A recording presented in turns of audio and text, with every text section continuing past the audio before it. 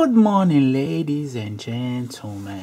Basically, today we are going to review the BiC Mark in 2000 permanent marker. Okay, let's go.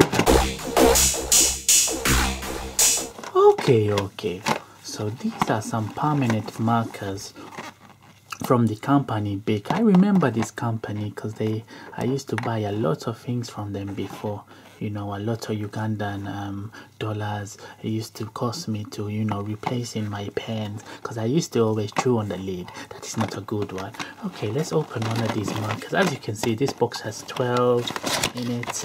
Let's open one of these and see how good it is. So here is the marker.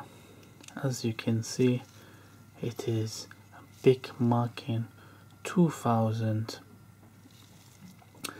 and it is a permanent marker, which is very good. Can you see this? These are how you can do the marking. You can do very thin, slightly thin, obesity, and then big boy, fat boy right at the end here. And here is the color. What does it say? Equal emotions, and yes, all the cool stuff.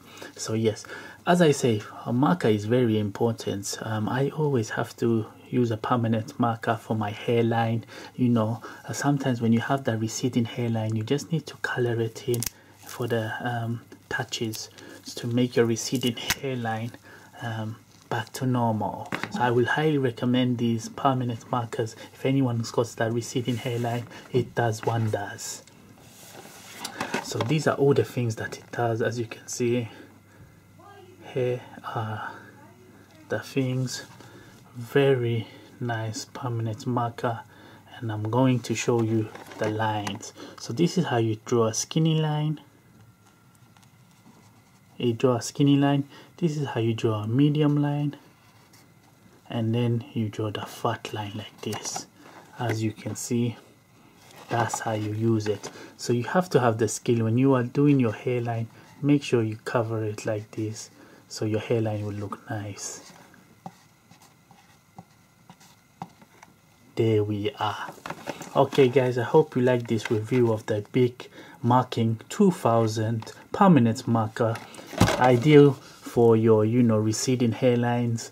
Very good marker. If you like what you see and you want me to do some more reviews, then please subscribe and like the video, and as always, believe.